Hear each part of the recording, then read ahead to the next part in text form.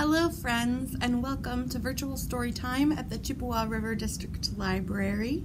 Will you join me in singing the hello song? Hello friends, hello friends, hello friends.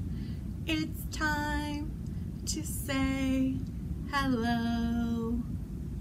Welcome to Storytime. Today at Storytime we are talking all about pigs. And I have the perfect book with one of my favorite pig characters in it. It's Elephant and Piggy. Here it is. There are all kinds of elephant and piggy books out there. They star in a lot of different books by Mo Willems. They're great for storytime books or even a beginning reader if you're just starting to learn how to read. And Piggy is one of my favorite characters. This particular book is called We Are in a Book. And look, our friend Piggy, he's pulling the pages back. I wonder what's going to happen in this book. We are in a book. There's Piggy and Gerald. Gerald looks a little surprised in this picture, doesn't he? His speech bubble has an exclamation point. And he's going, what do you think he's surprised about? Maybe he just learned something. Piggy? Yes, Gerald? I think someone is looking at us. Who do you think Gerald sees looking? Someone is looking at us. Who is looking at us? A monster? No, it is a reader. A reader is reading us. Have you ever read a book where the characters in the book can see you reading the book? Whoa, that's kind of funny, isn't it? What do you think will happen at the end of the book? I'll put a link in the description below so you can check this book out from our library. Will you join me for a rhyme? Do you remember the story of the three little pigs? How the big bad wolf comes and huffs and puffs and blows their house down? Let's see if we can do a rhyme about the three little pigs. Let's start off with 3 fingers for the 3 little pigs. 3 little piggies sitting in a house. Along came the wolf, as quiet as a mouse. He said, little pig, let me come in. But not by the hair of our chinny chin chin. So that old wolf huffed, and that old wolf blew, and away one of the little piggies flew. How many are left? 1, 2. 2 little piggies sitting in a house. Along came the wolf, as quiet as a mouse. He said, little pigs, let me come in. Not by the hair on our chinny chin chins. So that old wolf huffed, and that old wolf blew, and away one of the little piggies flew. How many are left? 1 little piggy. 1 little piggy sitting in a house. Along came the wolf, as quiet as a mouse. He said, little pig, let me come in. Not by the hair on my chinny chin chin. So that old wolf huffed, and that old wolf blew, and away the last little piggy flew. How many are left now? Oh no, none are left.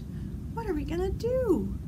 Let's try one more time and see what happens. No little piggies sitting in the house. Along comes the wolf, as quiet as a mouse. He says, little pig, let me come in. But there was no one there to answer him. So that old wolf turned and walked away. He said, I'll be back another day.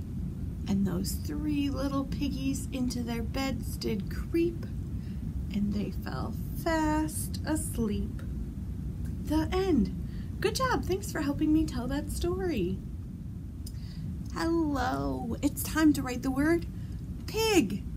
Grab a pencil and paper. Let's write it together. Since we're learning all about pigs today, that is our word to write. pig. And just a reminder, no matter how you're practicing, even if you're not quite writing what I am yet, any pen on paper activity is great pre-writing practice. So just keep practicing and have fun. Let's start with P.